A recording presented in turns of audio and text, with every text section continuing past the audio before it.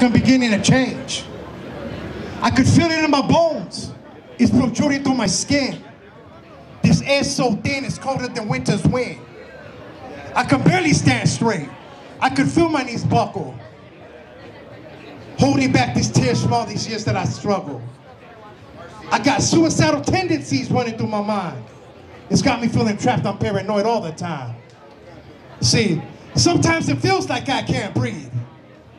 And the walls are closing in and it's hard to believe that I'm still alive, although it's been a rough ride.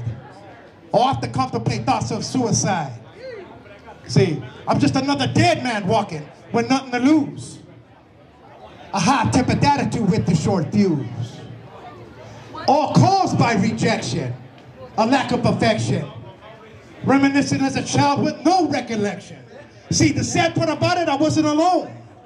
The majority of my friends had a one-parent home. With no food in the kitchen, suffering from malnutrition.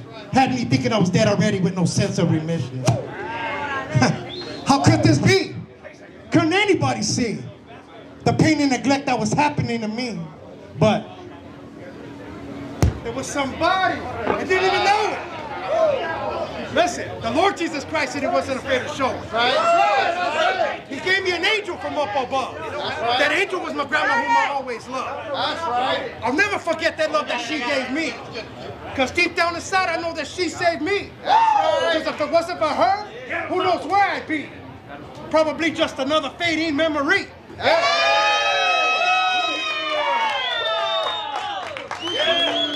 True story.